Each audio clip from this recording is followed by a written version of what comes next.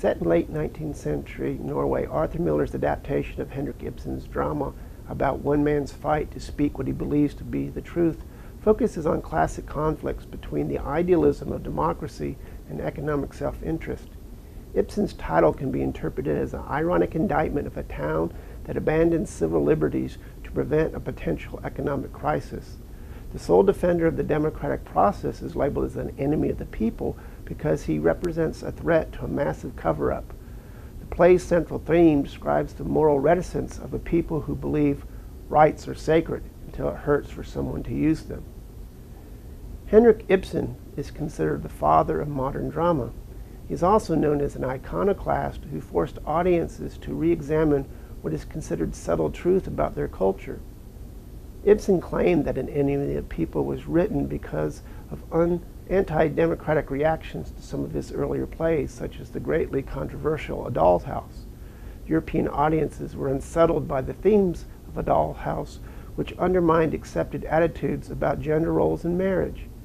Several critics interpreted the end of the play, in which the protagonist Nora Helmer leaves her husband and children in order to begin a journey of self-discovery, as a revolutionary moment in Western culture. Ibsen was surprised at the level of anger his play inspired by those who disagreed with his message that a wife should be treated as an equal partner with her husband. He witnessed firsthand how much intolerance for controversial ideas can exist in a so-called democracy. If Ibsen had earned the label of iconoclast for A Doll's House, he solidified his reputation in An Enemy of the People. The protagonist of The Enemy of the People, Dr. Thomas Stockman, takes on this seemingly undeniable basis for a democratic society, majority rule. At a climactic point in Miller's adaptation of the play, Dr. Stockman proclaims that he is against the age-old lie that the majority is always right. Without protections for unpopular ideas, the doctor argues, democracy fails and democratic people become no more than a mob. American playwright Arthur Miller stated that he was inspired to adapt An Enemy of the People for mid-20th century audiences because of the abuses of the communist witch hunts, which destroyed the careers of many Americans. Like Ibsen, Miller saw how important respect for the free exchange of ideas is to a democracy. Miller's adaptation of the play focused greatly on the temptation to persecute dissenting opinions under the guise of majority rule.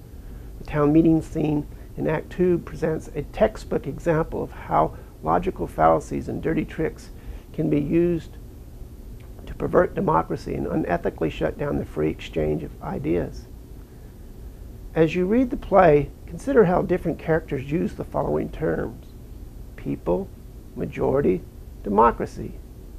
Dr. Stockman challenges his fellow citizens to reclaim the idealism behind these principles, which he sees as now only buzzwords used to emotionally manipulate people.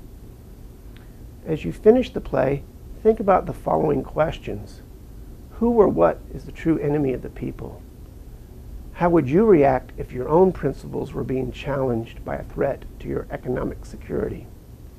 How can an enemy of the people help us better understand controversies in our own time? Now go and read the play, make connections between the world of Dr. Thomas Stockman and your own world.